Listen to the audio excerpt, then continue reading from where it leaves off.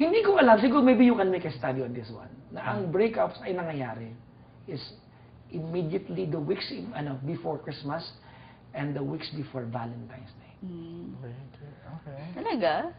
Wow. Sa 10 kaibigan niya, magtanong kayo. Agree? I don't Agree know ako why. dun sa Hindi before ko, Valentine's. I have a theory kung bakit. Why? Diba?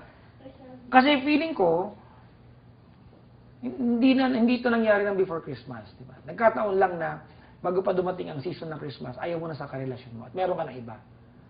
At papalapit ng Pasko, you want to spend this Christmas To the one you really love. diba, itong bago mo because you want to make it special. Ayaw mo nang i-fool. So pag hindi mo nagawa ito before Christmas, may Valentine's. Ayaw mo nang... Feeling, Ayaw mo na umabot. Diba?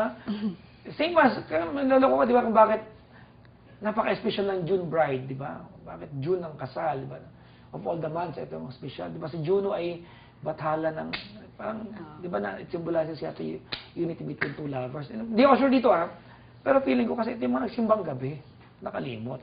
June, kasal na, kasi malaki na yung tiyan. Yung pala yun. It makes sense, diba?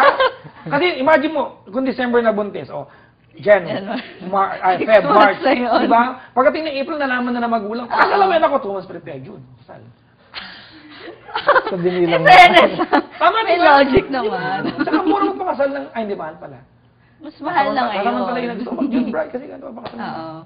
At least, planado. Kasi teorya ko lang yan. Hindi, wala pang basihan dyan. Baka makuha ng tanong ako. Ito naman, love advice na hingin ko sa mga single people out there who are still waiting for their Mr. and Miss Right. What can you tell them? Say.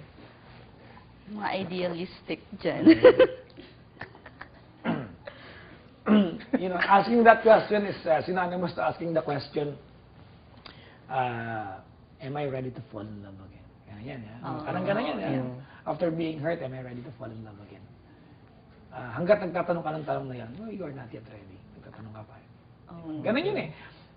When do you know that you are in love with a person? At hindi ka na natutuwa. When you have asked the question, mahal ko na ba siya? In love ka na. Diba? Okay. So, yung tanong mo, sir, to answer your question. So, kailan, di ba, sa mga nag-aantay, di ba? When you are asking that question, di ba? Makakahanap kaya ako? Ibig sabihin, di paparating. Kasi alam mo may naantay kayo. Law of attraction. You're giving the universe the sign that you are waiting for someone. Okay. The universe will conspire. Thank you so much. Thank you.